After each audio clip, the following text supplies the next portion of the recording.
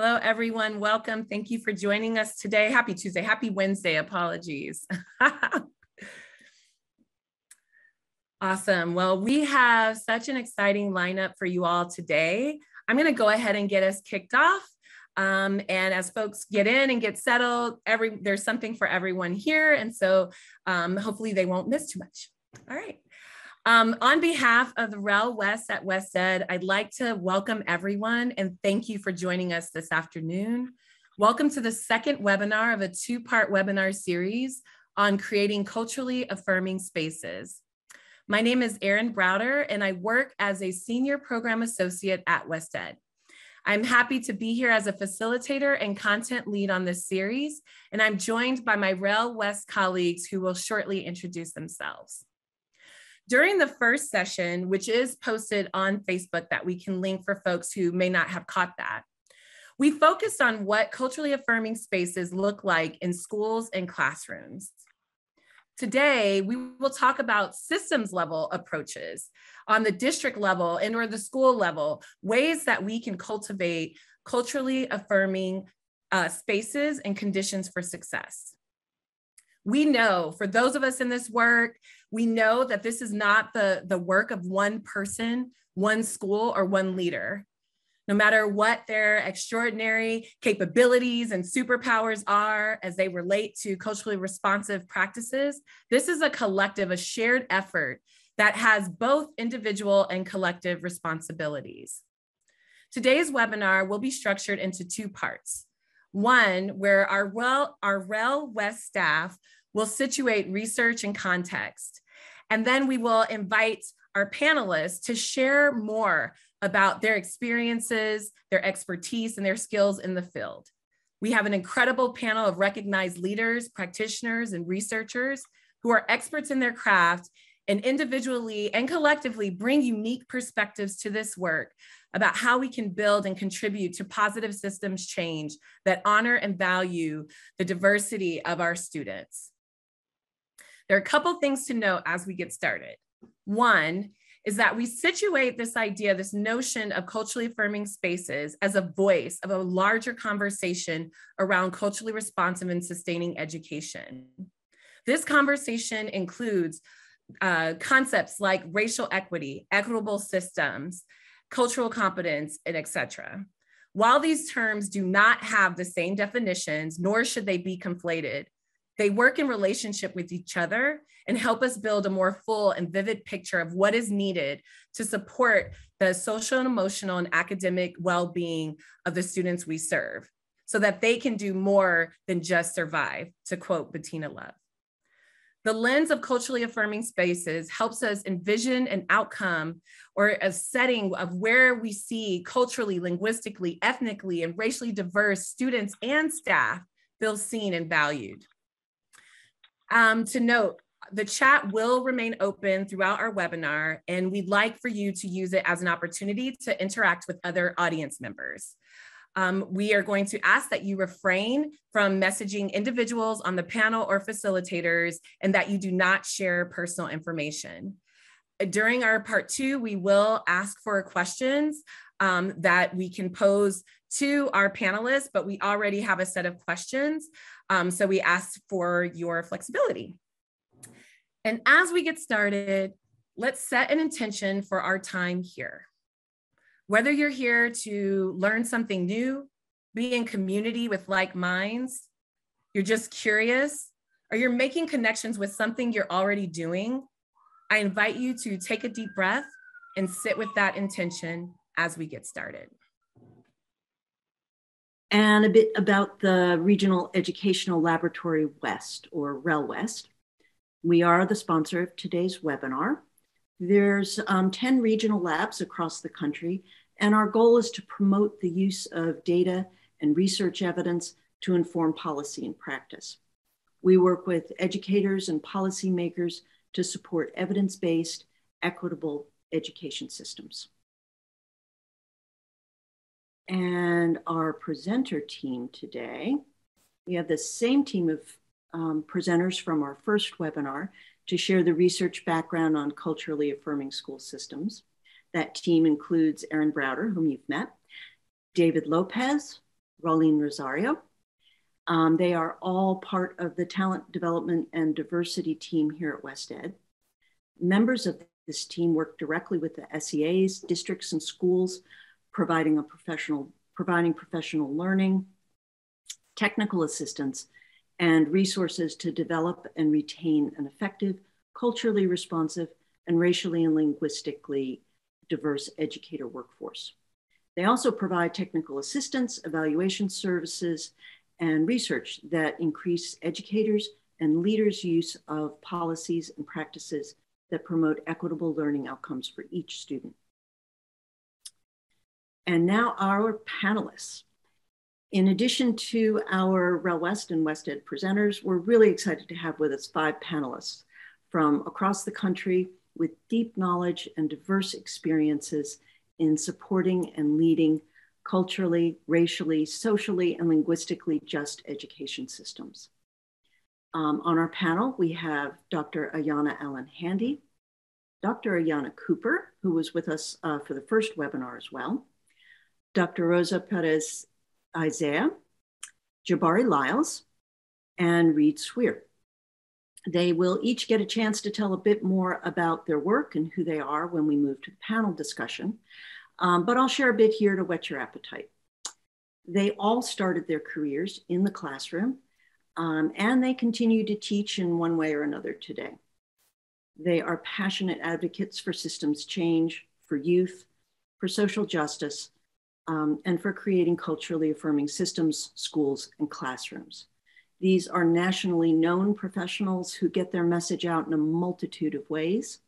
They author books and articles, they host podcasts, they write blogs, they do TED Talks, they provide professional learning, and they gift us with their knowledge and experience in events like this. We're grateful that they're here today, and we'll hear much more about them and from them in the second half of the webinar. Welcome, everyone. My name is Raulene Rosario from West Ed. I'm very excited to be with this community once again. For today's webinar, our objectives remain the same. We're going to deepen our understanding of culturally affirming school and classroom cultures and climates and how they shape student and staff outcomes. We're going to explore systemic approaches for embedding culturally affirming spaces and practices at the school and district level. And lastly, we're going to learn about promising leadership practices and adult behaviors that foster culturally affirmative schooling experiences from practitioners in the field. And we're going to go ahead and start off with the research. As Lori mentioned, we're going to talk about culturally affirming spaces, but this time with a real focus on systems orientation. We'll review session 1 core concepts, talk about systems culture and barriers, and end with culturally responsive leadership competencies and behaviors. The main event of this webinar, as you all know, will be our panel discussion around creating systems and systemic culture that are culturally affirming for culturally, racially, ethnically, and linguistically diverse students. After the panel, we'll have a chance to do some Q&A with our amazing panelists and then close out. So to start off, we wanted to pose this question: who's on the webinar? We invite you to respond to the following questions. What is your role, and how familiar are you with culturally affirming practices at the systems level, or in general, just at the systems level, at the school level? If you do not see your role, please feel free to type it into the chat. We have some school-based educators here, about 13%. I see some district-based administrators, around 20% as well. We have a few people from community-based organizations, about 2%. And we have quite a significant number of researchers or technical assistance providers with 30%. And I see in our chat, we have anywhere from architects to audiologists to New York State Department of Education members to child development consultants. So we have quite the broad range of participants here today. And then our second question, it seems, as you can see in the results, it seems that most of us are just learning and not familiar with culturally affirming practices Some of us are in between, but that just means that we'll be learning and sharing a lot of information today. Thank you all for participating, and please continue to share responses and questions in the chat. Thank you, Raleen. Thank you for setting up the space. So we wanted to make sure at the top of our session, we had a brief recap of some of the core concepts that we discussed in session 1.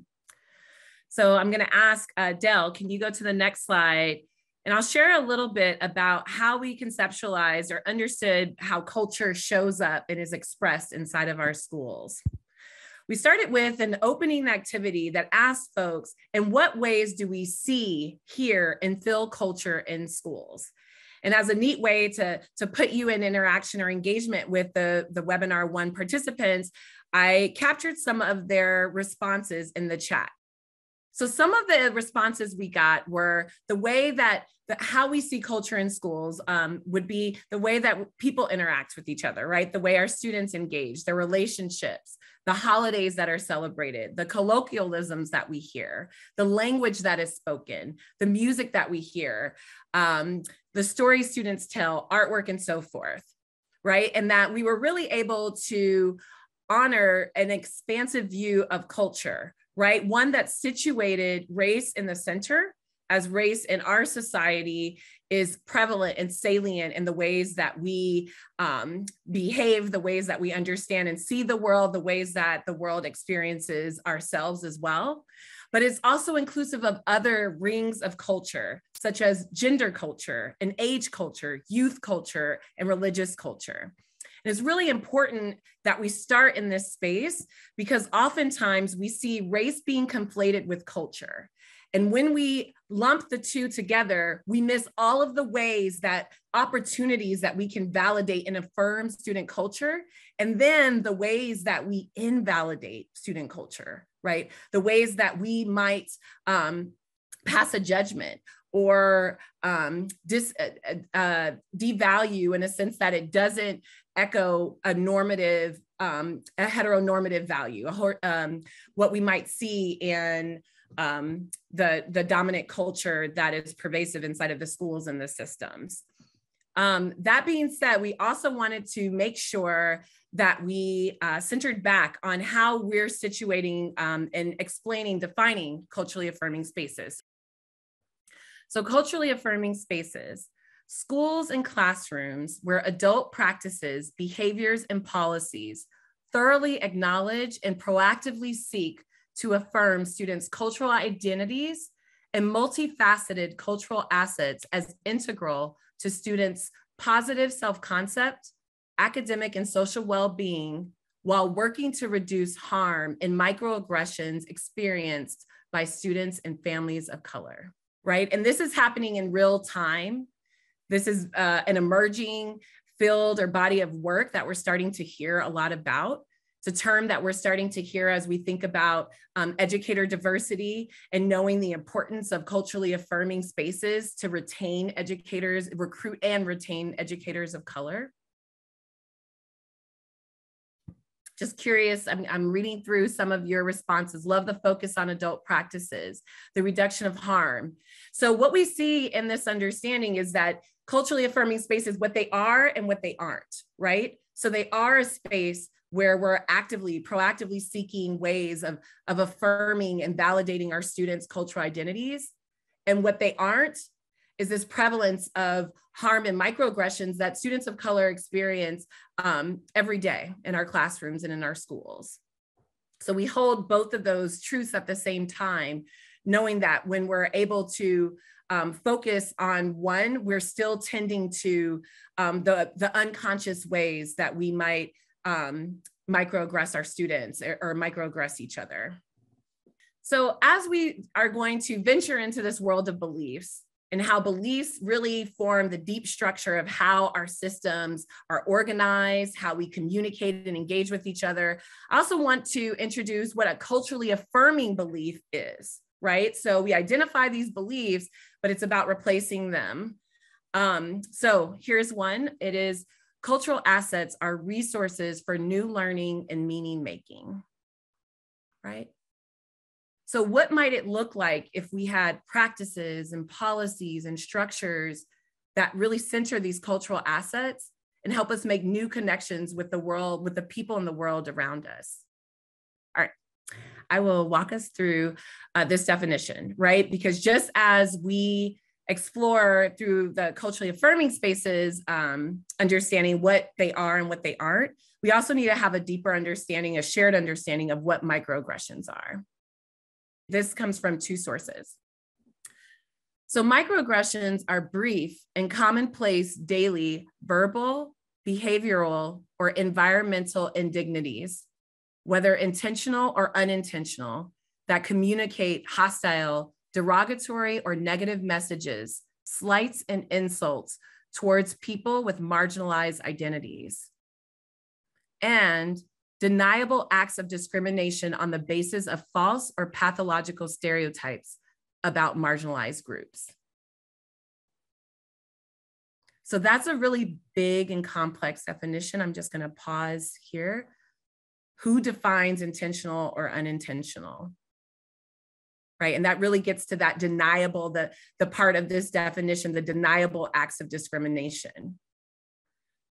Because the folks that are most able to articulate what that experience are the ones that are also experiencing the microaggression, right? And there's an analogy that we hear in the field of microaggressions being like paper cuts, right? And so our students moving throughout their day, all the different cuts. And the truth is, as someone who experiences microaggressions, it does not feel like a paper cut, right? Oftentimes it feels worse than a paper cut.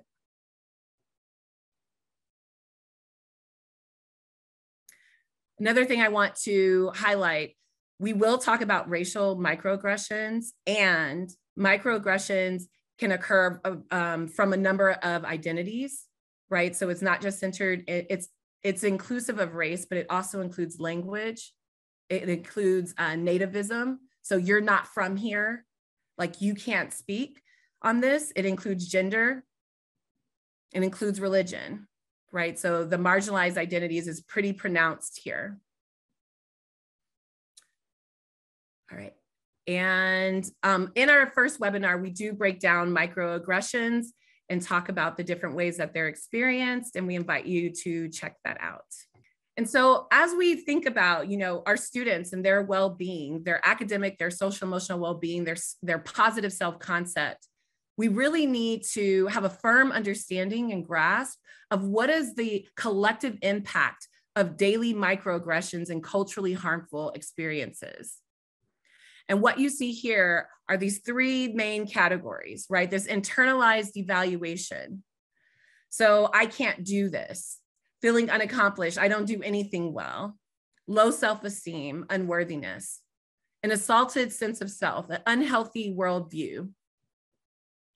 Inability or struggle towards goal setting, a narrowed sense of time, right? An example I gave last time is, we talked to some of our secondary, even our primary students, and they're like, Miss, I live for today, right? They can't even hold an idea of what life would look like for themselves in 5-10 years from now.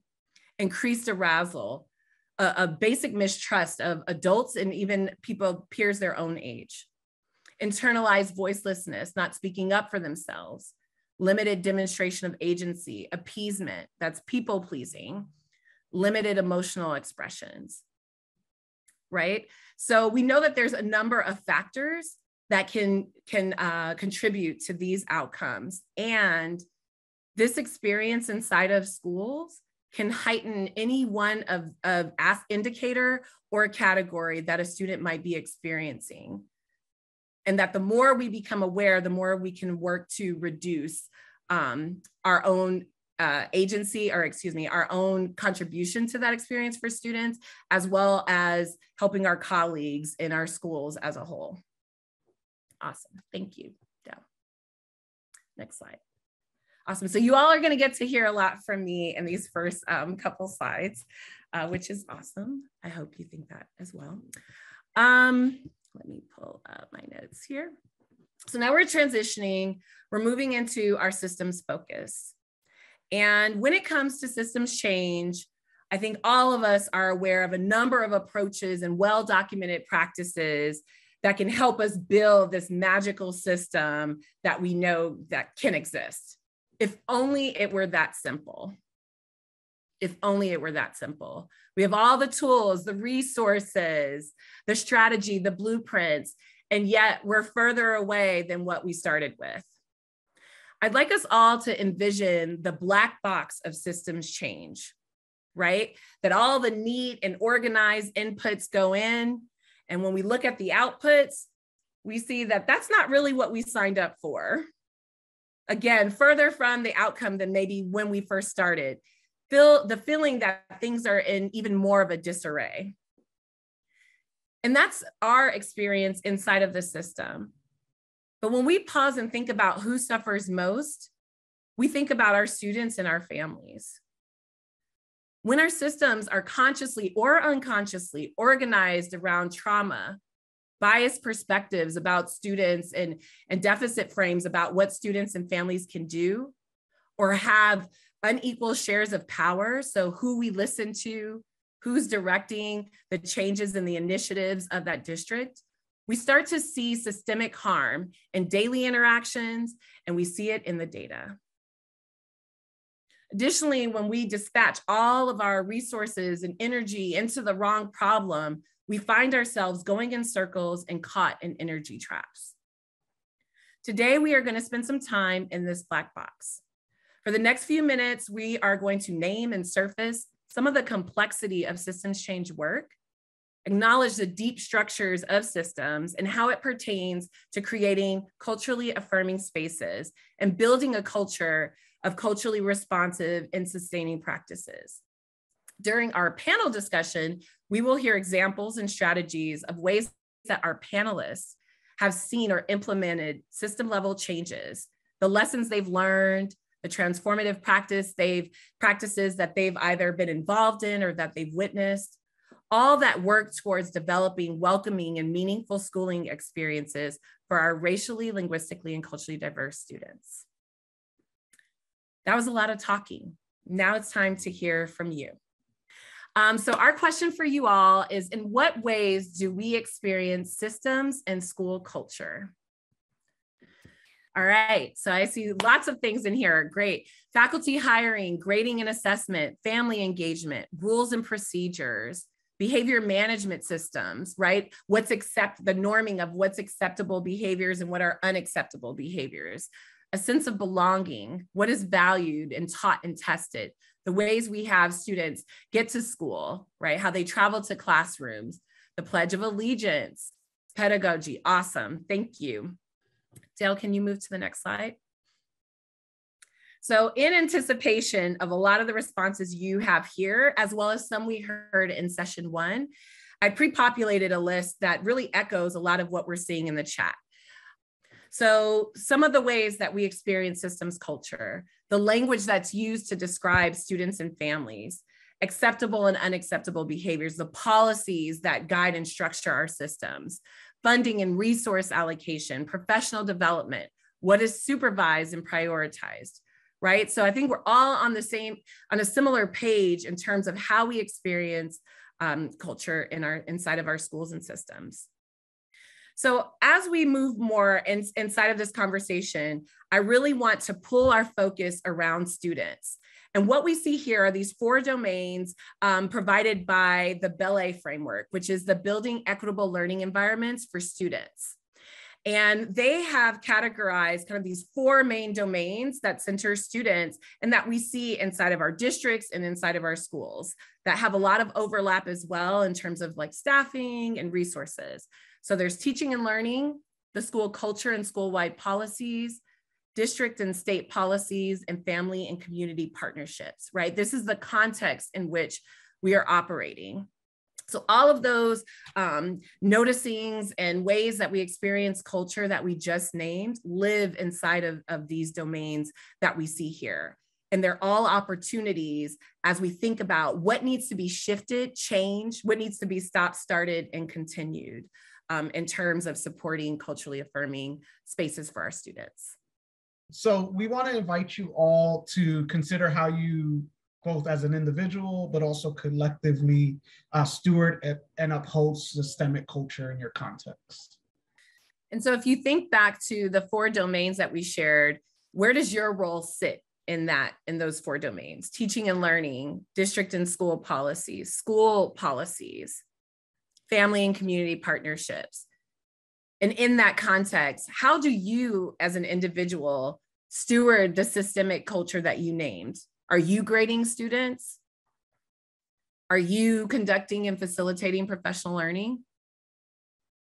And then as a group, with other folks that you're working with, that you're in community with, as a grade level team, in what ways are you collectively stewarding systemic culture in your context? All right, so as David has transitioned us to think about what the role is of beliefs in our work. So as we're stewarding, the systemic culture based on our individual roles inside of a system and the ways that we engage with other folks, what are some of those beliefs that underlie our actions and behaviors? And so leaning into the work of Dr. Edward Fergus, we categorize our bias-based beliefs in these 3 chunks, right? These 3 buckets. From color evasiveness to deficit thinking to poverty disciplining belief.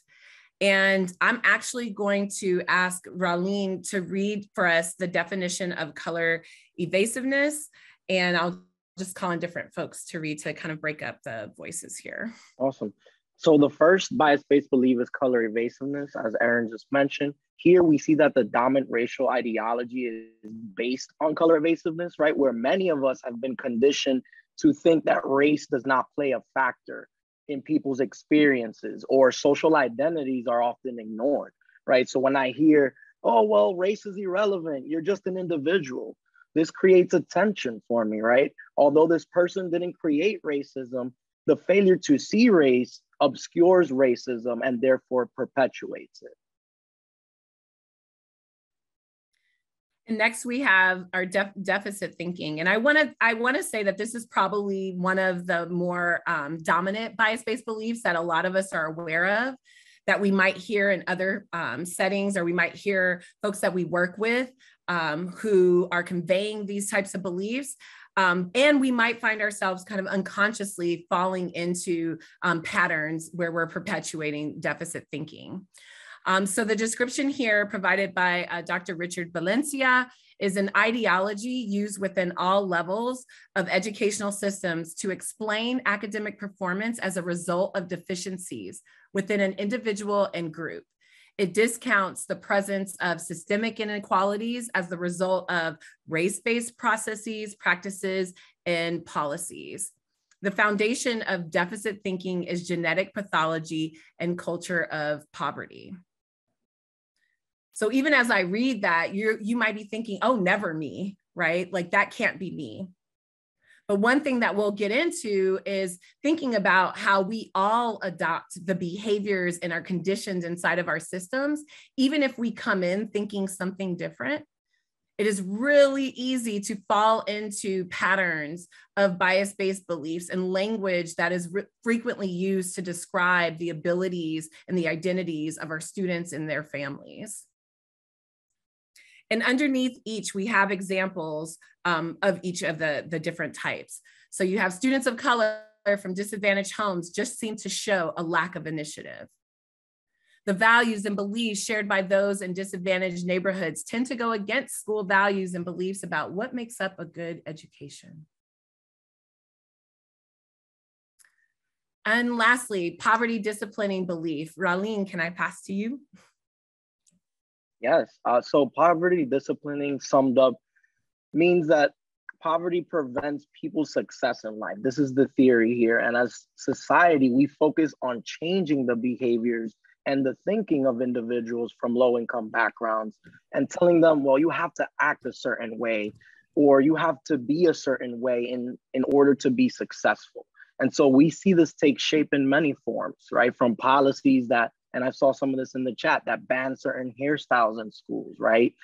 And although race may not always be the focus of poverty disciplining, they're often conflated. And another piece here of poverty disciplining really states that poverty causes issues with development in children. And this is just not the case. So one thing that we really want to drive home is a saying we hear a lot in systems change work, and that is every system is perfectly designed to get the results it gets. So when we look at the data and we see the inequities between the different student groups, we look at disaggregated data. We need to ask ourselves, right, what are the practices that are contributing to this? And beneath the surface, what are the beliefs and the policies that are perpetuating, right, kind of almost greasing the wheel to help us get to those outcomes, however much we don't want them or desire them. Another notion, and this is actually a popular phrase within improvement science and implementation science. And one thing I just want to kind of put an asterisk here is that, you know, what we put in, we get out as well.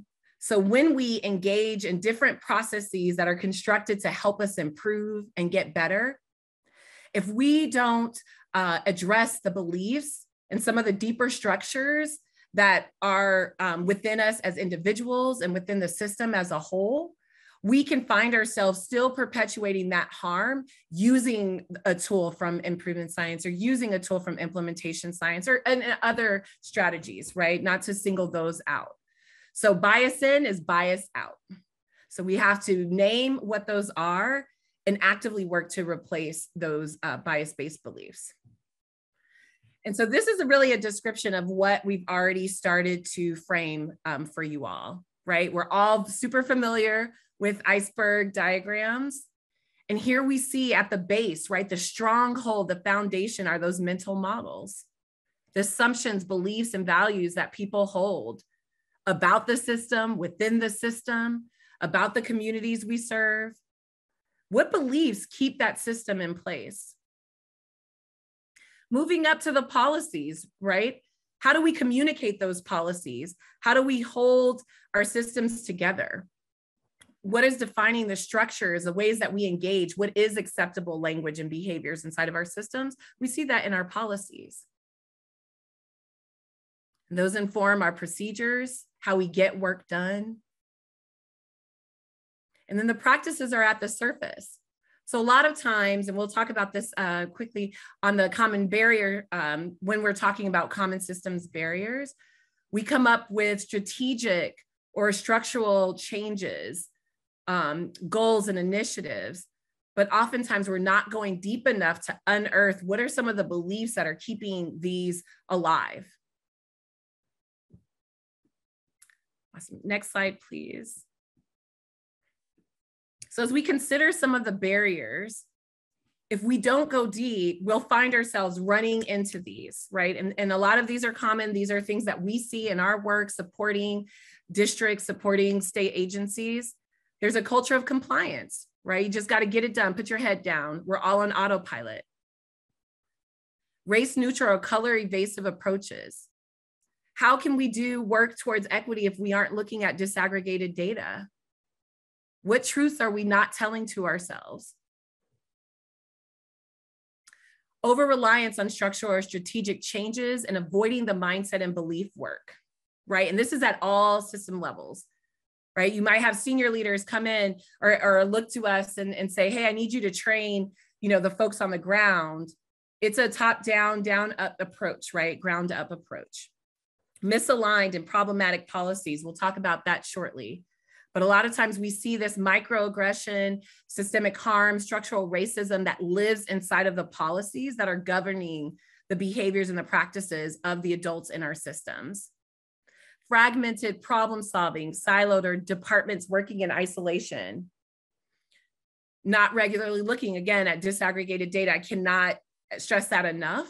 A lot of times folks are so busy trying to solve the wrong problem. They haven't even determined what the right problem is or conducted a root cause analysis. And failing to have a plan to acknowledge blind spots and obstacles that are likely to occur, right? We are not doing this work in a vacuum. We even here today are a larger community, a network of practitioners and educators who are engaged. How are we leveraging our resources and supports and tools to help us row in the same direction? Next slide, please. So I want us to hold something in mind, because as I alluded to on this last slide, if we stop at these barriers and these walls and we don't do the work necessary to move through them, we continue to do what this quote situates for us here, and I'll read it for everyone. Districts and schools serve as conduits of racial microaggressions, for they often transmit social cultural messages which can perpetuate students' feelings of inferiority, and when internalized at the level of the unconscious, can greatly affect students' well-being. So shifting back to that early slide that talks about what are the collective or cumulative experience for our students who are experiencing daily microaggressions. We see that policies and districts and schools can actually be the vehicle that transmits these messages of inferiority. And I want to also highlight here, while this says racial microaggressions, I want to open that up a bit, right? Because that also includes gender microaggressions and language and different ways that we experience the dominant culture and the disinvalidation of the inherent culture that our students are bringing in. Hodgkins and other researchers have framed how K-12 student microaggressive experiences align with structural racism, right? That it can both be experienced on a structural level and an interpersonal level. So in our first webinar, we talked about that interpersonal experience. But here, as we think about the policies that govern and shape our systems, how do they materialize the microaggressions and the stereotypes that we have of the students and the families that we serve? Thinking about our policies, we know a lot about zero tolerance and discipline policies and the disproportionate impact they have for students. Dress codes, when someone mentioned hairstyles, the Crown Act, right? Special education referrals, teacher evaluation processes, curriculum and instructional materials. Right, these are all places as we're conceptualizing culturally affirming spaces, again, holding what they are and what they aren't. We have to address how how racism and microaggressions live inside of our policies. And we're tasked with doing the work of what are the beliefs beneath that, right? Going beneath the surface to reframe and transform what those policies look like, what they sound like, and how they impact our students.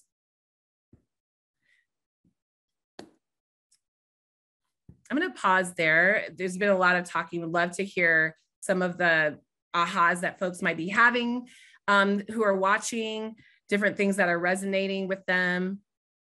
How does this quote land for you?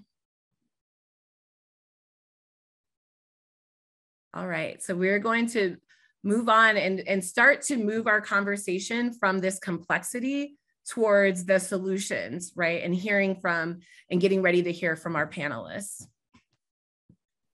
Thanks, Erin. And so as Erin said, how do we begin to address these systemic barriers so that we can ultimately create culturally affirming environments and spaces for our students and families?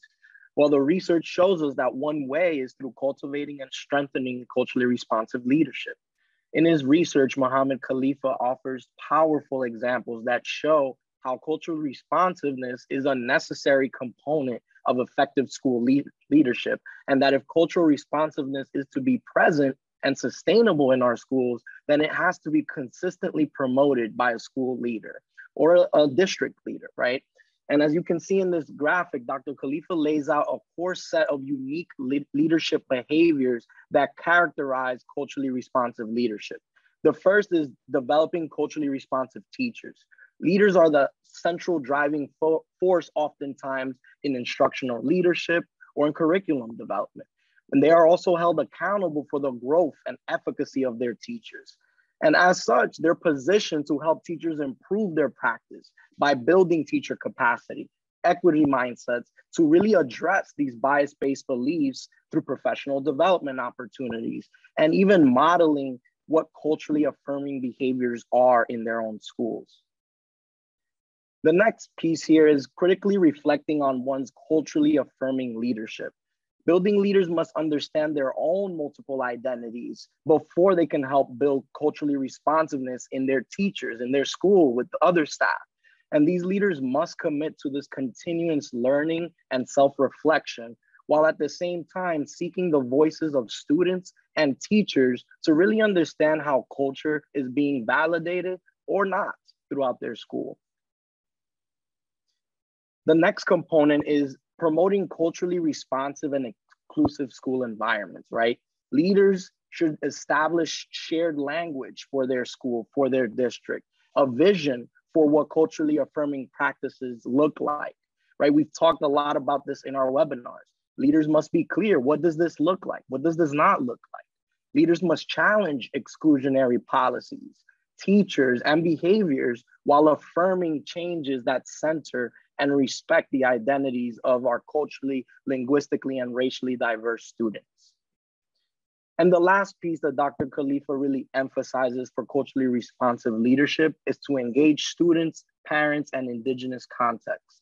Aside from building one's own cultural proficiency and encouraging teachers to adopt and use these practices, leaders must include parents and communities in their leadership activities, right? Community-based histories and perceptions must be at the center of any efforts to overcome systemic barriers. And so leaders have to find ways to engage communities, to build relationships without perpetuating or reinforcing these bias-based beliefs, these deficit-based policies, and ultimately reproducing oppression in our schools. And so although his research really focuses on school building principles, it is important to note that this is not the job of just one person or one group or one school, right? As Erin said earlier, it's about how do we collectively as a system row in the same direction? How do we collectively as educators incorporate what we've learned and push a little bit, right? And so these are some high-level aspects of what Dr. Khalifa offers. And his full article and framework offer a bit more comprehensive understanding of the behaviors and competencies that culturally responsive leaders should possess. And I know that our panelists will also expand on some of these notions. So where do we start, right? How do we begin to disrupt inequities? How do we build culturally affirming environments? On this slide, we would just want to offer multiple starting points, recognizing that, some of these, as our team on the talent development and diversity at Wested, we have experience. So we want to highlight a few of these, but also our panelists will highlight these when they speak. And again, these are not meant to be done alone, right? And again, these are not meant to be specifically done in this particular order. But one starting point could be building a task force, right? A team that initiates this work, that is really intentional about building a team with diverse backgrounds of not just where people come from, but their roles. Analyzing disaggregated data, looking for places to start, right? When we start analyzing and disaggregating our data, we can really think about root causes and analyzing them to conduct a systemic equity review, right? To really reflect on what the community needs and what is not being given. Another starting point could be to utilize self-assessment tools to really calibrate where you are as a team and where you are on your culturally responsive journey, and really help you identify areas for improvement. I think an important starting point as well could be really taking the time to interview those most affected and marginalized. This could be engaging students in youth participatory action research to learn from the lived experiences of the students. Youth participatory action research really involves the young people themselves gathering information about pressing issues in their school or in their community and advocating for those solutions. And I think lastly, engaging really regularly with critical questions that help us to refocus and recenter the work at hand. And some of these can be found in work done from Garmston and Wellman 2016. And there are three simple questions. Who are we? Why are we doing this? And why are we doing this way? And again, we offer these as starting points to give you all an idea of the types of actions that we can take as collective educators to create truly culturally affirming spaces. Our amazing panelists will talk about one or more of these with more specificity, and I'm sure they'll give you some personal examples of where they may have started. So that was a tremendous amount of information, thought-provoking information about culturally affirming systems, how they show up in schools and districts, the barriers to implementation, and some of the starting places for us. Thank you so much for sharing that with us. Before we move to the panel discussion, let's take a second to kind of catch our breath and to think, excuse me, to reflect back and just choose that one piece of information, that tidbit that you heard that really resonated with you. And make a few notes on that before we move forward. Maybe it's something big like the 4 categories from the Belay framework or something from the Khalifa piece. Maybe it's just one small tidbit that you're going to take with you, bias in, bias out. So pick something, consider that insight, reflect on how it sits within that iceberg system diagram. Is it part of the beliefs, the policies, the procedures or practices in your organization? We are going to jump right into creating systems, a conversation around creating systems that are culturally affirming for racially, ethnically, linguistically, and gender diverse students. Our next slide, please. Our panelists today, as I mentioned earlier, are Dr. Ayana Allen-Handy, Dr. Ayana Cooper, Dr. Rosa Perez Isaiah, Jabari Lyles, and Reed Sweer.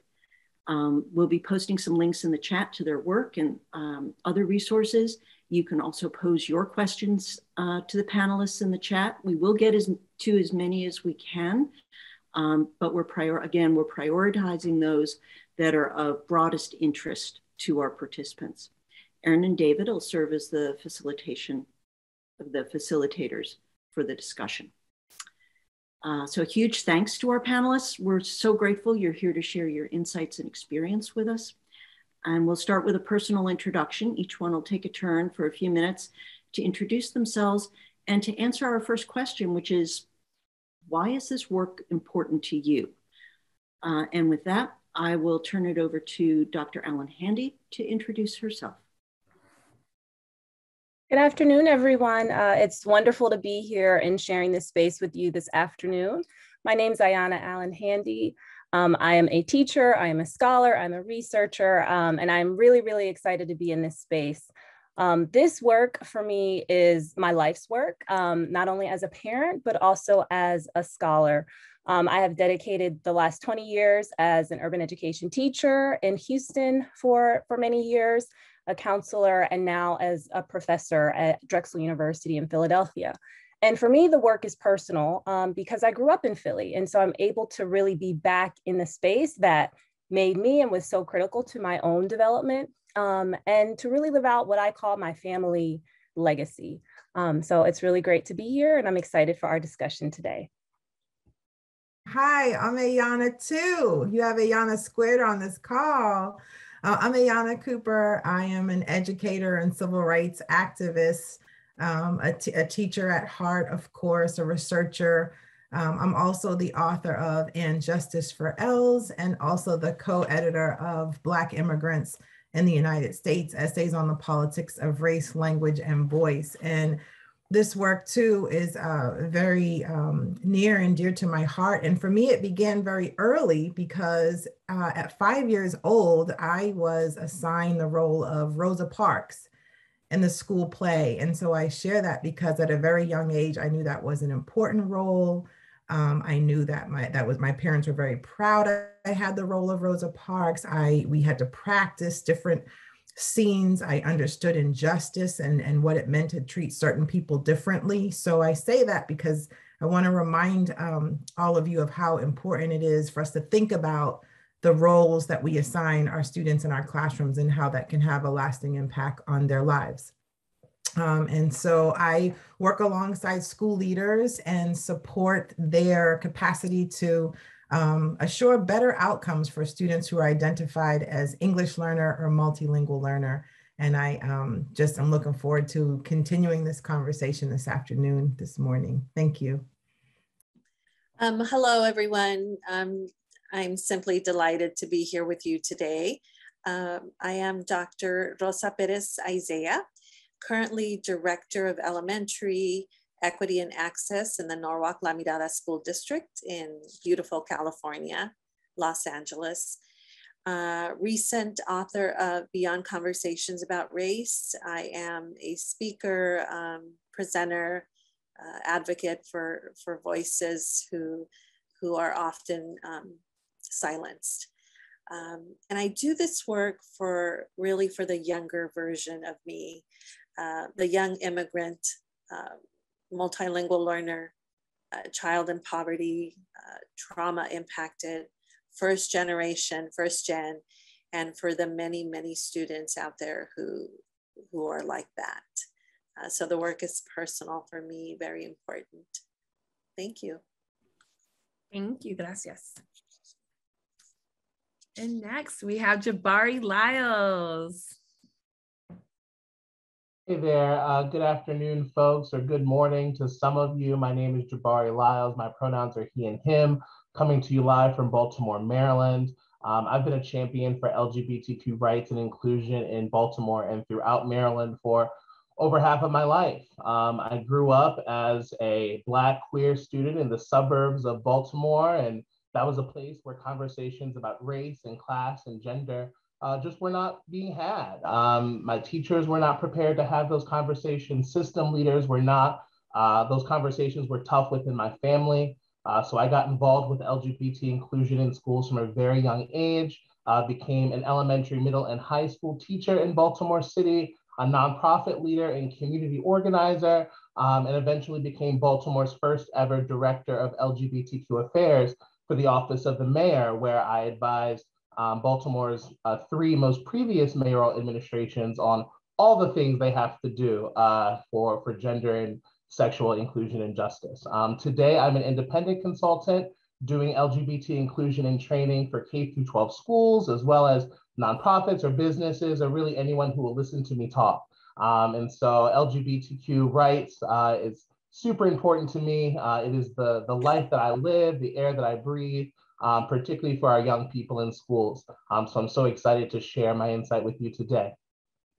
Thank you, Jabari.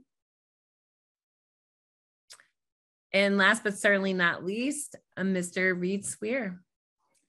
Hello, everyone. Good to be here. My name is Reed Swear, he, him, his. I'm a Associate Director of Training and Development at NYU Metropolitan Center for the Research on Equity and Transformation of Schools. I think I got that right. I always have to really think about that, and it's been year 4 over there. But I'm at heart an elementary teacher and administrator. I come from a line of teachers and social workers out of Michigan, and currently reside in Brooklyn, New York.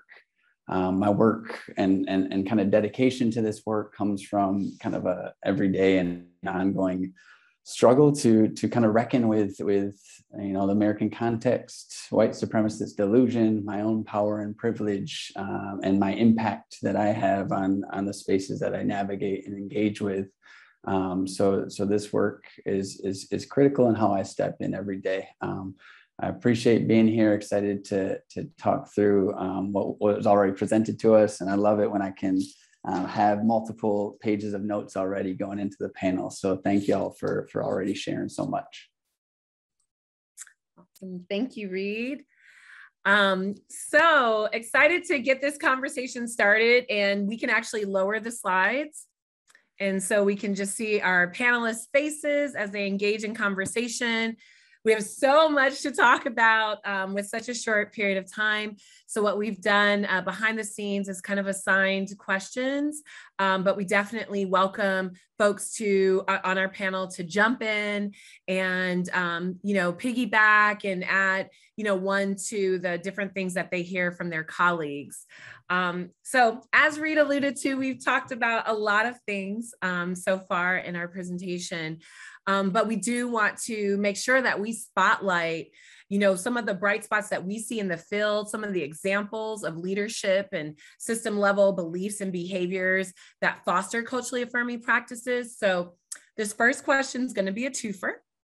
And that is that you share an example of either a leadership practice or a system level belief or behavior that you have seen personally or that you facilitated that fostered a culturally affirming practice. And if you have connections or reflections to the information you heard in the first section, we'd love for you to include or make those connections as well. And we're going to get started with Dr. Perez-Isaiah. Okay, first of all, I have to say I almost wore polka dots today. And I think we would have all been, the three of us, Erin, Dr. Ayana, Alan Handy. Thank you so much. Great question. Gosh, where do we begin with this? Having people of color in our organizations does not create a culturally affirming school or organization. And I think when people begin in this journey, in this work, sometimes, you know, that's the perception. We're very diverse. Of course, we have culturally affirming spaces, but the real deal here is that you have to be intentional. You cannot make assumptions, and you have to be intentional about this work. One thing that we engaged in last year as we continue to navigate the pandemic is a focus on the well-being of our community and that social emotional learning piece as a lever for equity. And so we embrace the work around social emotional learning, developed a 3-year plan. And part of that plan began with self. And as we engage our community and our stakeholders, our staff and students in this work and our families, we know that it begins with self. And what are our beliefs about our students? What are our beliefs and biases? And how do those beliefs translate into behaviors which then have an impact on whether we are creating those culturally affirming spaces in our schools. So an example is that work, and that work of self and addressing what the needs are of our diverse community. Thank you, Dr. Perez. And Reed. Thank you, and just that how much that resonates with starting with self, and I appreciate that theme that we continue to kind of engage. The piece that I want to lean on, right, is this. I think Raulene talked about leaders establishing vision, right, and Dr. Muhammad Khalifa's work around culturally responsive leadership. So much of my work, I spend time talking to district superintendents, right? So whether it's post-training, pre-training, during training, debriefs in between, processing, a lot of which is with white leaders that I'm processing their defensiveness and fragility. So I think in engaging superintendents and districts, and then thinking about, you know, as I'm trying to transform this into a positive, right? What I've seen as a success, the leaders that lean in, right, that are saying this is not an initiative. We're not going to throw this in the initiative fatigue bucket, but we are going to say this is a foundational approach. Culturally responsive sustaining education is not an add-on. Everything else fits into that plate, right? So I think one key piece that happened this week that I was excited about, one of our partnering districts, actually, that David Lopez, part of the West Ed team, kind of ushered in some of this push in his prior role here at Metro, was designated a top 5 institution to work at in regards to their DEI and inclusion work. And a teacher in that district, we were going through a district self-assessment that our team developed that we'll share the link of. And a teacher in that district, we were ranking, where are you in your cultural responsiveness? And they gave a lot of, it's a 0 to 2. They gave a lot of zeros around specific indicators, right? That they're still struggling with. But the 2 lived with, the district knows that this is of critical importance, and the superintendent knows that this is critical importance. So foundationally, if we can start there and we don't have to continue to have this back and forth with, how do I engage this? Do I engage it? My own defensiveness and fragility based on the identities that we hold, right? That for me was a win. And thinking about how do we keep building there. Thank you, Reed. And passing the mic to Dr. Cooper. Thank you. So I just like to first start and acknowledge the linguistic diversity of everyone who's logged on today. Would you mind putting the languages that you speak in the chat? I just like to do that. Let's see, who's the first one?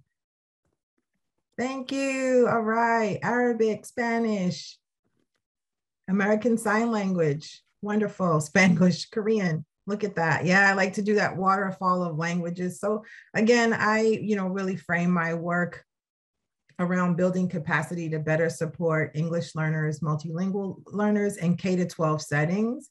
And so as you can see from the language waterfall in the chat, I just want to read off the top 6 languages. Spanish, number 2, Arabic, Chinese, Vietnamese, Somali, and number 6 is Haitian Creole. And so part of creating those culturally affirming spaces also means to include language.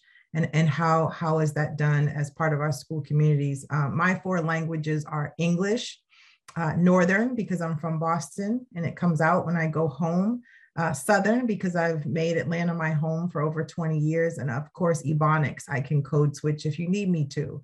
So thank you for engaging in that. But I list those languages for several reasons, because again, I saw earlier in the conversation, you can't acknowledge or advocate or affirm groups of students and families if you don't know that they're there.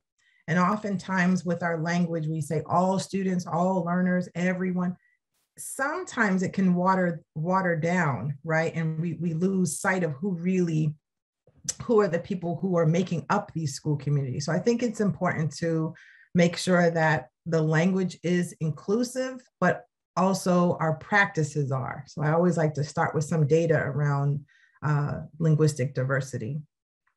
And so just on a small example of that would be for school leaders to look at language data that is part of their school communities and district leaders as well.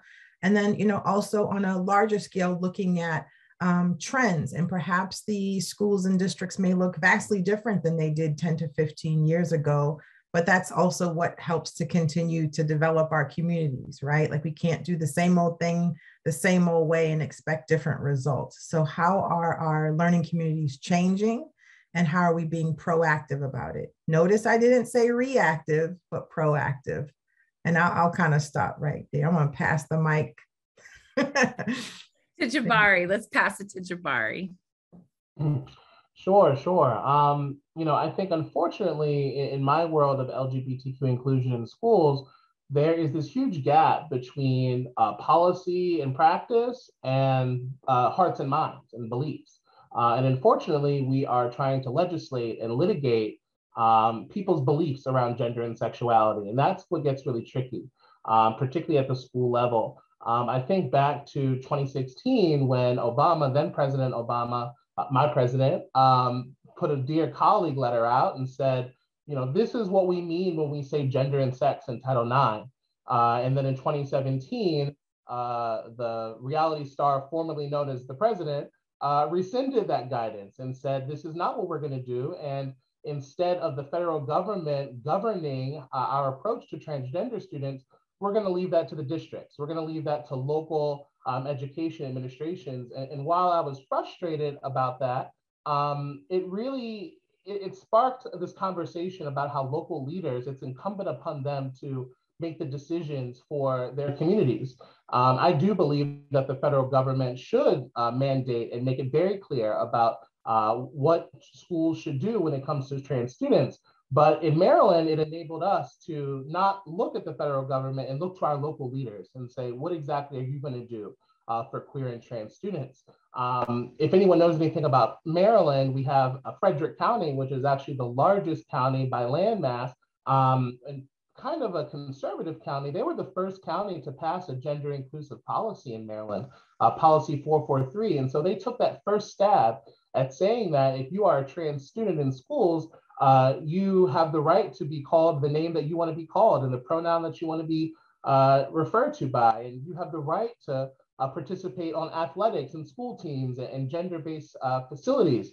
And I think that while that policy was a huge win, what we didn't spend enough time on was that sense of self, that core belief. Like, why are these things important?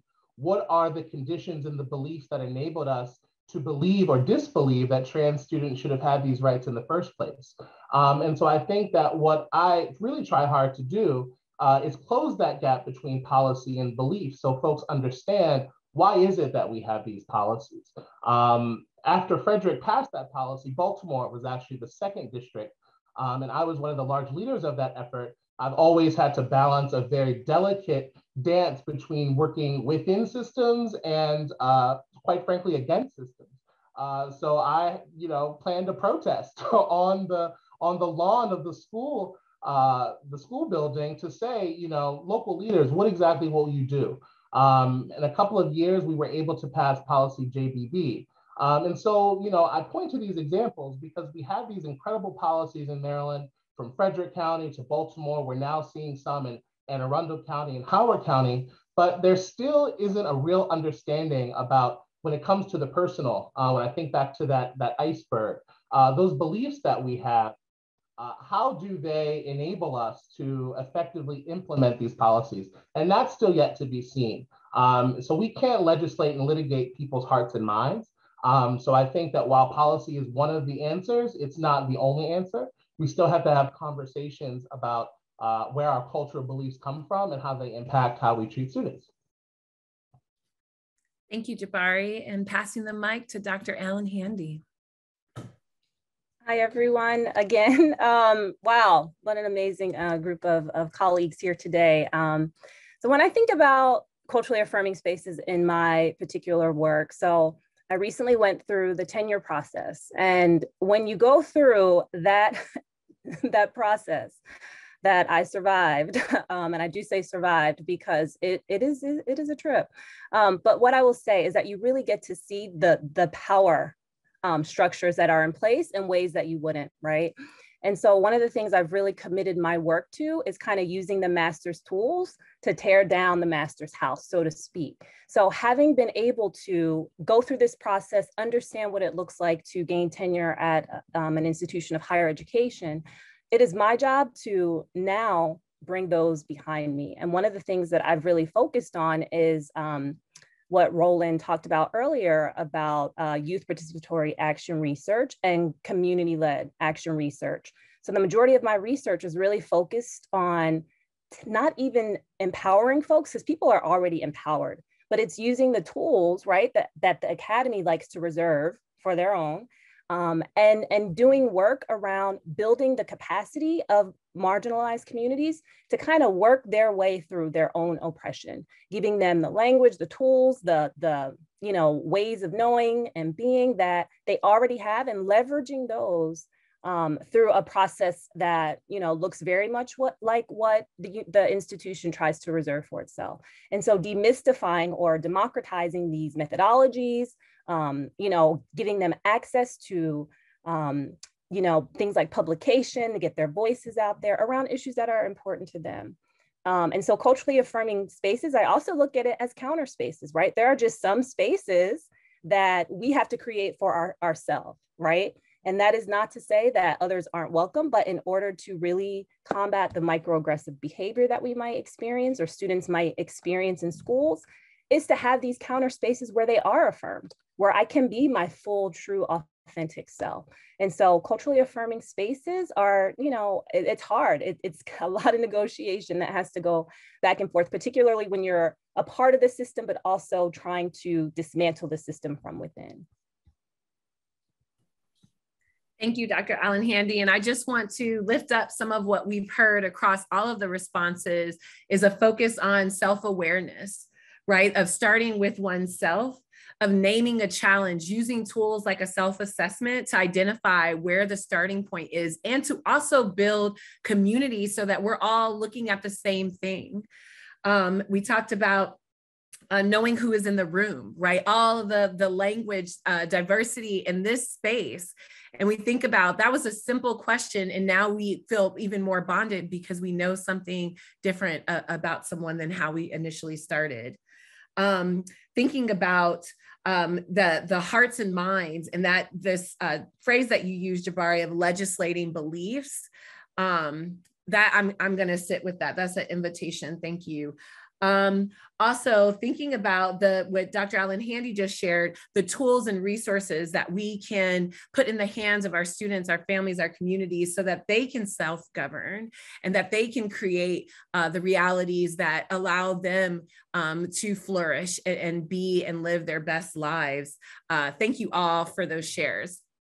So our next couple of questions are, one is, how do we work to reduce and transform systemic harm in schooling and school systems?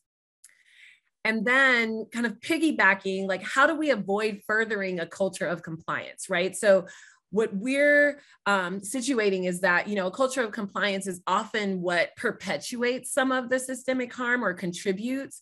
And so in your work, in your experience, what have you seen in terms of the reducing and transforming that harm to more validating and supportive and caring, nurturing environments for our racially, culturally, and linguistically and gender diverse students? And we're gonna start with Jabari for that question. Yeah, I think, in the beginning, I want to zoom in on this culture of compliance, because for a while, it was commonplace. It was okay to deny LGBTQ students their basic abilities to be themselves at school, whether that be uniforms or athletics or restrooms or bathrooms. And a lot of that is back to this whole notion of starting with ourselves. Like, let's be real about what were the things we were taught about lesbian, gay, bisexual, transgender, and queer people. How did those beliefs enable us to think things about our students? How LGBTQ identity is seen largely as a cultural failure or a taboo or a moral failure, when really it's commonplace, and it's something that communities, particularly communities of color, have celebrated throughout the entire existence, and really interrogating how colonization and racism have really played into how we talk about gender and sexual diversity. And so I think we have to get real about how we got here, how some of the hesitation or the disbelief that we have about people and their own agency to self-define who they are, I think is huge. There's a lot of healing, a lot of cultural healing that we have to do for how we got to this place. But I think oftentimes schools are looking for the right answer to prevent if something is ever going to happen. And I think that might not be a smart goal. Really, there needs to be a strategy for when. And so installing strategies and systems of justice is huge. Restorative practices, for us to sit down and talk about how harm was caused. Maybe you didn't believe that this was harmful, but let me talk about how it was. Microaggressions, which I take umbrage a little bit with that word, because I think it minimizes the aggression that so many communities of color and marginalized communities face. But I think that we can't have these strategies for inclusion without having strategies for justice. So, like, not really if something is going to happen, but when, and how do we heal? So again, I'm hearing this through line about starting with ourselves and our personal beliefs as the base for some of this stuff, but also thinking about when we get things wrong, when we misstep, when we have spots that we didn't see. How do we harm and how do we heal from that harm? Thank you, Jabari. And Dr. Allen Handy. Sure. I think this is a wonderful question, particularly because the way that we reduce harm is remove those who are causing harm. So in the space that I'm in a school of education, these are the teacher educators, right? The folks that are preparing teachers, and yet they are deficient in a lot of the cultural competency, justice orientations that we're talking about today. So in order to shift, to reduce harm, we need to totally restructure teacher education.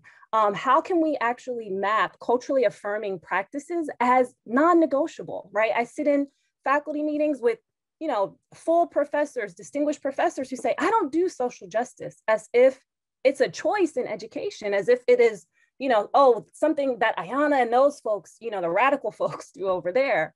And so I think in order to reduce, you know, the harm, it's removal, right? But especially in a system like our higher education systems, where you have these structures of lifelong appointments, right?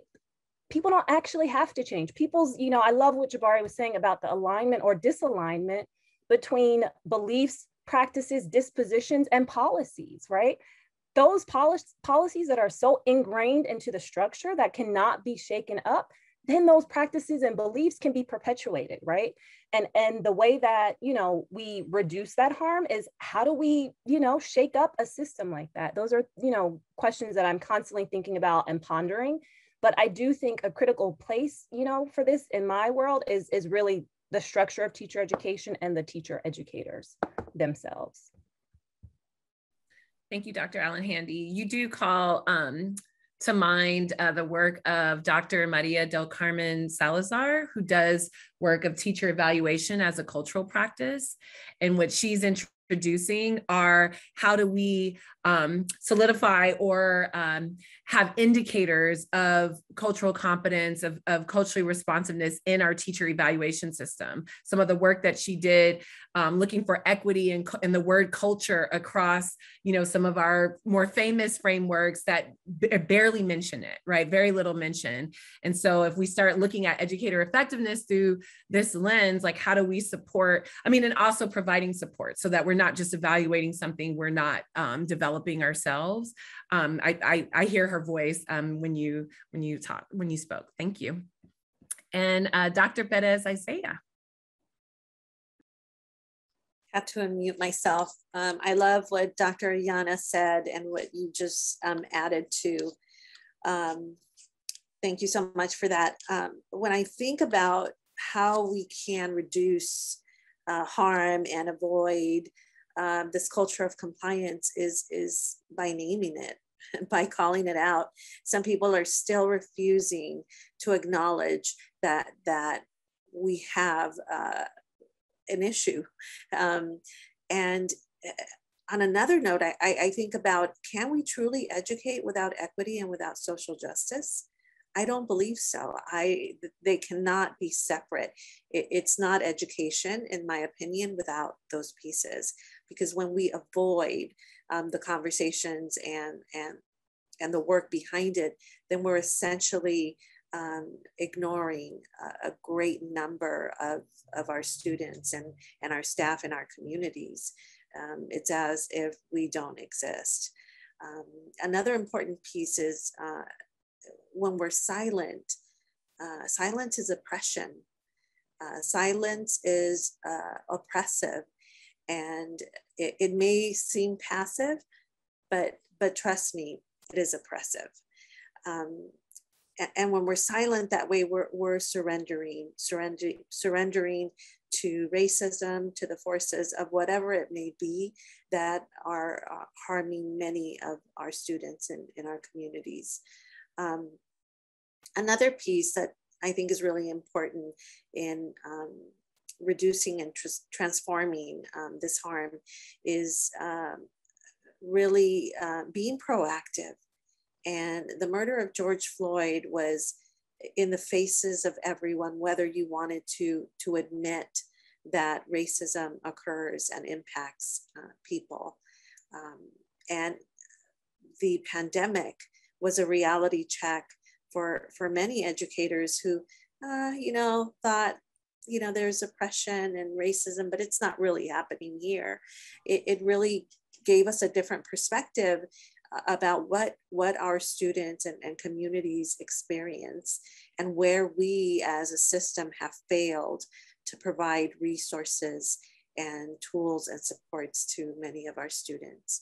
So I say you start by talking about it and acknowledging that it exists And when you don't do that, you're part of that problem, that oppressive system that continues to hurt our students and prevents us from creating culturally affirming spaces. Thank you, Dr. Perez, Isaiah, and Reed. You can close us out on this question. Shut it down. No, I really appreciate those connections, and the one piece I would add from our vantage point in terms of the work we do around root cause analysis. So we've been tasked, particularly in the wake of the murder of George Floyd, where systems have now said, oh, racism is a thing that we now have to think about, and districts then said, maybe I can use this pot of money to engage this work. We've had a lot of calls for this idea of an equity audit, right? And we enter that space trying to say, okay, we need a co-creative group of diverse stakeholding individuals, right? From community to teachers to district leaders.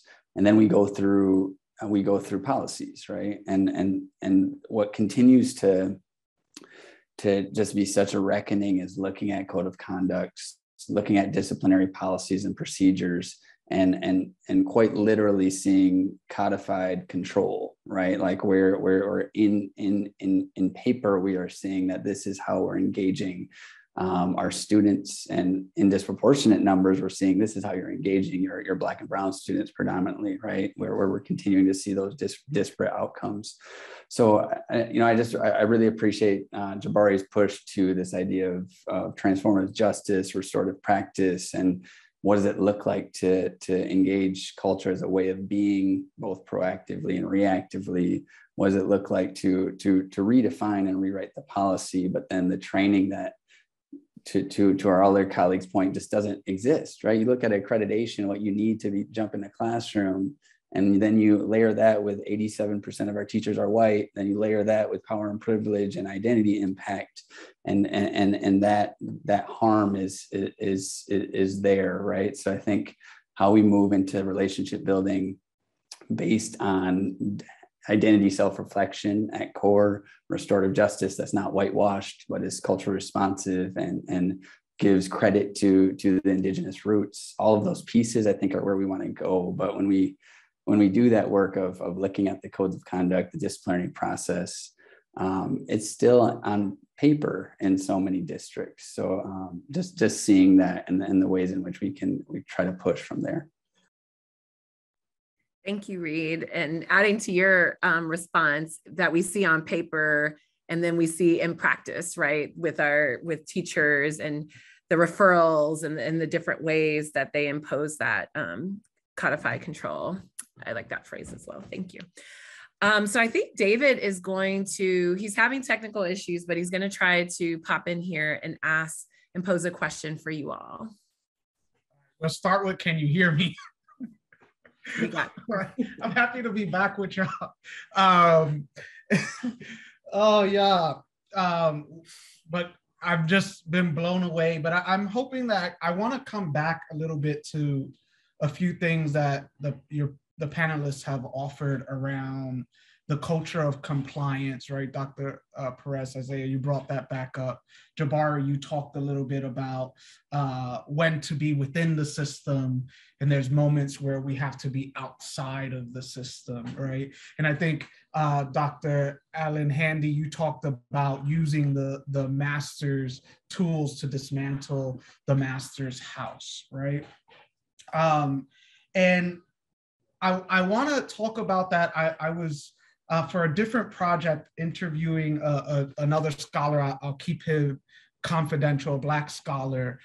He pushed it in that interview to say that often our educators, the higher they move up in our system, often the more compliant they have to be with the system to, very practically, to get the promotion, right? Like, we don't necessarily promote radicals. Now, I'm not saying there's as a system, right? And so I'm wondering if you can speak a little bit to how what that means, right? How do we navigate that challenge as educators as we hope to gain positional power to dismantle the house, right? So how do we navigate that? And then I'm also hoping we can talk about, I want to contextualize that based on our social identities, right? I know in my identity, that's different. Like Erin and I will often talk about, I can say the same thing in a training and be very differently received than Erin is, even though we scripted the exact same sentence, right? And so I'm hoping as we talk about how we navigate that, as we move through the system, if we can also talk about how our social identities impact that as well, if we're comfortable. And maybe, I don't know, I don't want to shoot, I know I haven't heard from Dr. Ayanna Cooper, if you want to start. If not, feel free to jump in if you want to start us off. Sure. No, thank you so much. Gosh, I just want to connect back to so much, but I'm watching the clock. Okay, a couple of things. Reed, I want to connect back to something you said in Jabari. And oh my gosh, Ayanna, everybody in Rosa too. Okay, so first of all, for what this looks like with the schools and partners that I work with is, number one, we have to embrace being uncomfortable. You've got to get comfortable with being uncomfortable, right? So imagine having on a pair of shoes that you just bought. They look great with the outfit, but they hurt your feet. You got to keep them on.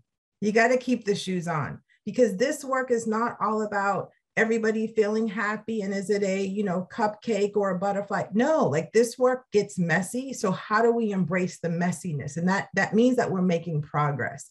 And one of the things I wanted to really kind of hone in on is this idea of being data driven versus being data informed. I just had a conversation yesterday with a school, and they were talking about all the things they were doing for their multilingual population, but there were data sets that they weren't using.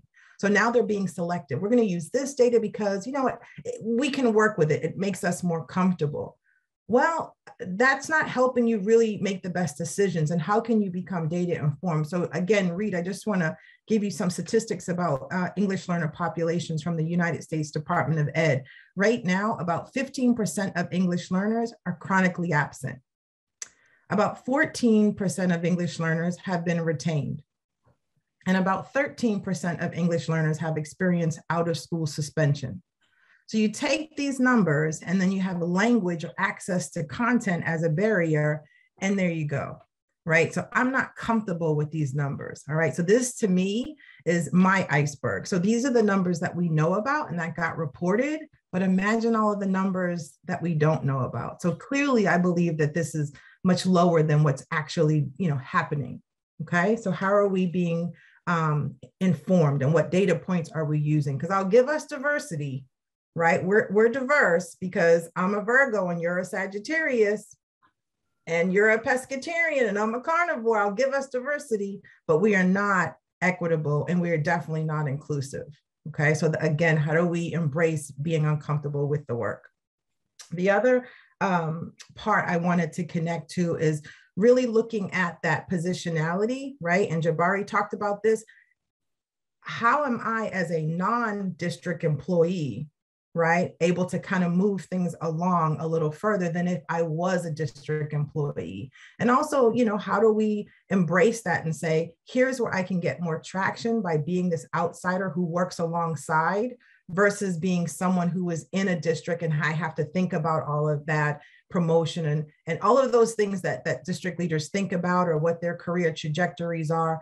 I knew early on in my career that this is the work that I was built to do, if you will. So I had to embrace lots and lots of uncomfortable situations and microaggressions and doors slamming, I mean, you name it, but it never stopped me from continuing to seek a community of practitioners who wanted to do the work alongside me. So although we're in these boxes today, in my mind, I feel like I'm locking arms with all of you right now.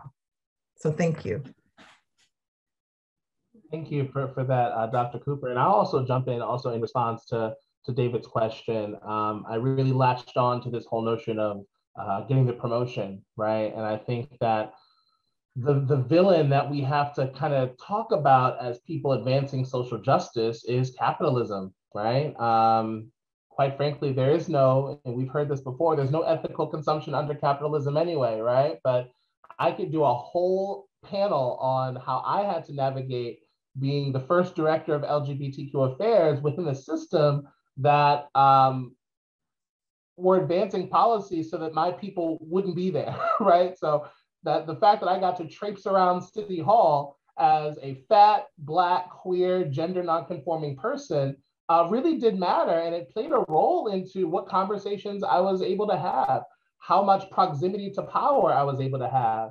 But at the end of the day, I have to eat, right? I have rent to pay. I have food and family to support. And so I think that constantly negotiating how we push on systems carefully so they don't trample us, so that we have to eat at the end of the day, but still remain true to our values. And I think that's a delicate dance. And I think that often we don't really understand the very complex and difficult position that we put a lot of our internal and external advocates in when they are advancing systems, when they are advancing change, but also at the end of the day are advancing their own careers and their own pockets as well. So I don't have an answer for that. I think that I'm constantly interrogating how capitalist culture shows up and how we proliferate a lot of this stuff. But working within a system as someone that the system is actively working against, still healing. I have to say something about that, Jabari. I love everything that you just said. I want to say and I am personally in that position, right? Always as director in a school district. So number one, align yourself and find some co-conspirators in this work. That's super important because it's empowering to be around like-minded individuals who want changes for students. And the reality of a capitalist culture. At the end of the day, when we create culturally affirming spaces for students and staff, when we are equitable in our work as educators and ed leaders, students succeed, all students achieve. And if we're looking for success, I mean, that's the payoff, right? So I am doing it for success for individual students because I had those opportunities, and that is why I am here today. But if you want to look at it from a different lens, from that capitalist lens, the goal is student achievement, and that pays in many different ways. So when you're doing this work and you're getting results, which you will, when done right, you will. I've seen it, I've been there. You can't argue with that. And boards want success. Parents want success. Of course, students want success. Teachers want success. With that success comes recognition. And it's balancing that. It is the way you're delivering information. It is the way you are bringing people along and creating an alliance and a partnership and that co-conspirator with those doing the work with you. But ultimately, the achievement speaks volumes, and looking at data and that achievement is really part of that equity review and those check-ins. That's all. Wow. I'm still like really, really taking it all in right now. I'm having a physical reaction to this conversation. Jabari, what you said about no ethical consumption of capitalism, right? When you're in systems that are purely run on capitalism, particularly, being at a private institution. And I think going back to David's question around promotion and, how do you navigate the system? I think about, that saying of like, never forget where you come from, right? So my roots, like the antecedents of who I am and what I'm doing now was being a classroom teacher. Those are the most transformative years of my life. Those 7 years being in the classroom, working with students. And so that is who I bring into all these other spaces, right? Is me, Miss Allen, you know, with my first grade kiddos who, you know, changed my life in ways that I can't even express.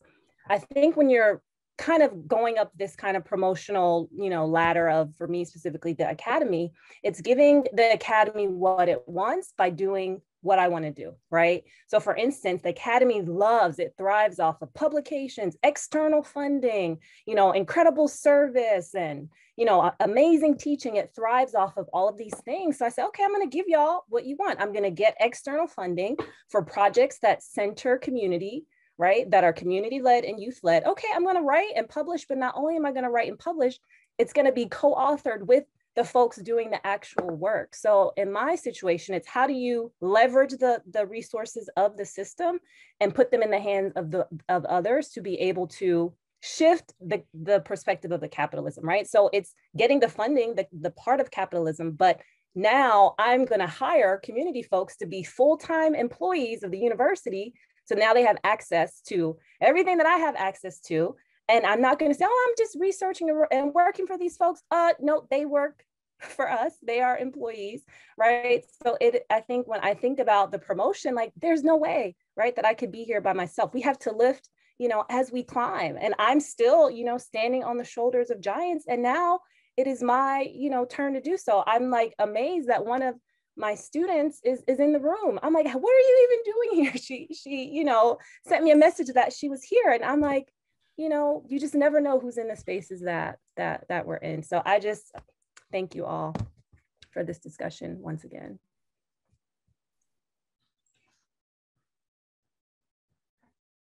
Awesome. And Reed, I'm just circling up with you, but I'm taking your pause as yes, thank you. All right, so we are very close to time. Again, we have a lot of more exciting questions. We definitely need like a part 3, 4, 5, all of the parts, but would like to invite closing thoughts from each of you. And that can be whatever's on your heart and mind. It could be a non-negotiable as you engage in this work, but closing thoughts that you'd like to impart with our audience. And the floor is open. And once you're finished, you can pass the mic to someone else. Well, since I'm so soft-spoken. Oh, I'm sorry, Dr. Ayana, would you like to go? Sure, are you okay with that? Yes. Okay, thank you. Dr. Ayana has me scrolling the list. Now I'm looking for my students, okay? I'm just checking the list, checking it twice. So got class in a couple of hours. So I just, let me check and see who's here. So I thank you so much for inviting me to be a part of this conversation. It's never enough time. So I have to embrace, you know, getting uncomfortable with, there's so much more to be said and so much more to hear. For me, this work is a civil rights issue. And I ask 8 simple questions. Most educators can only answer 3 to 4 of the 8. I call them 8 simple questions, but with complex answers. And so when we're thinking about our linguistically diverse populations, yes, let's serve as advocates for them, but let's also show them how to advocate for themselves, right? You also don't have to identify personally with that population to be an advocate or an ally, right? So I get the question a lot, oh, why do you do this work? Are you an English learner? And I'll say, no, but I'm sure my ancestors were. Right? I also acknowledge that teachers don't wake up every day, right, with the intent on violating someone's civil rights. Nobody wakes up and says, I get 2 violations before lunch. Let me get that on my to-do list. Nobody does that. So I just want to kind of put that out there. However, it happens all the time because of past practice. We've always done it this way. Somebody said this is how we do it. Right? And so instead of us just kind of going along with the status quo, let's, you know, find a community that can help build our sense of efficacy and get more courageous, right? Like those agitators, you know, they're putting the agitators back in the washing machines because the clothes weren't getting washed. So how can we make good trouble? Yes, and be good agitators. So thank you. Dr. Perez Isaiah. Thank you. That was beautiful. Dr. Ayana, I have your work on my list.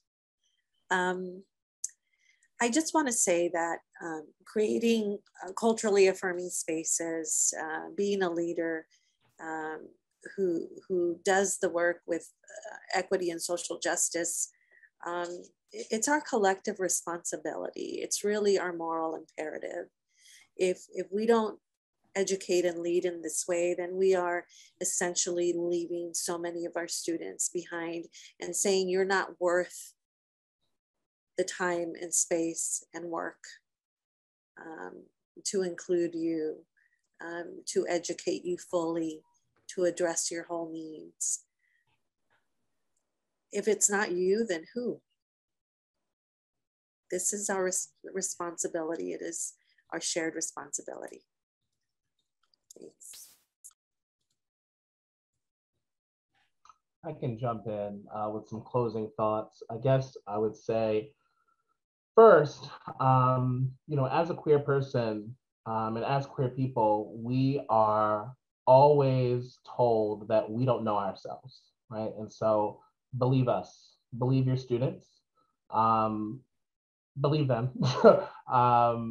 I think so many times, because we were going to talk about authentic student engagement, I'm really sick of doing work for students that isn't done with students. And so the phrase youth advisory board is a triggering phrase for me because they are often not done well. You can't have a group of students and feed them pizza and ask them what they want and think, and then go into another room where it happens and then pick apart what you think might be appropriate for them. All LGBT kids have been asking forever has been to be believed and to be trusted about the supports that they need.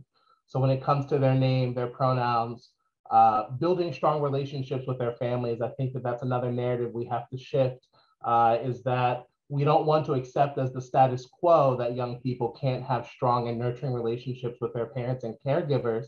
We want to do that when it's possible. But when it's not possible, then what do we do? So believe those students.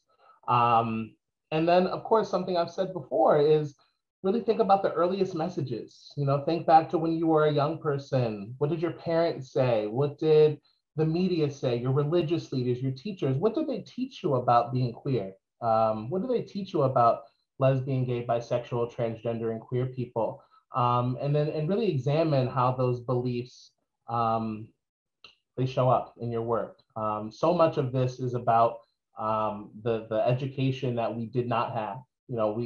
Inclusive sex ed, I could do a whole talk just on inclusive sex ed, but we are so starved for knowledge about ourselves, starved for knowledge about gender and sexuality, that it creates harm. And so LGBTQ people, believe us.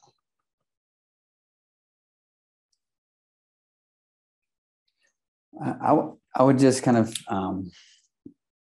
add and center from my own positionality as a cis white man carrying a lot of power and privilege in these spaces to like, what does active allyship look like?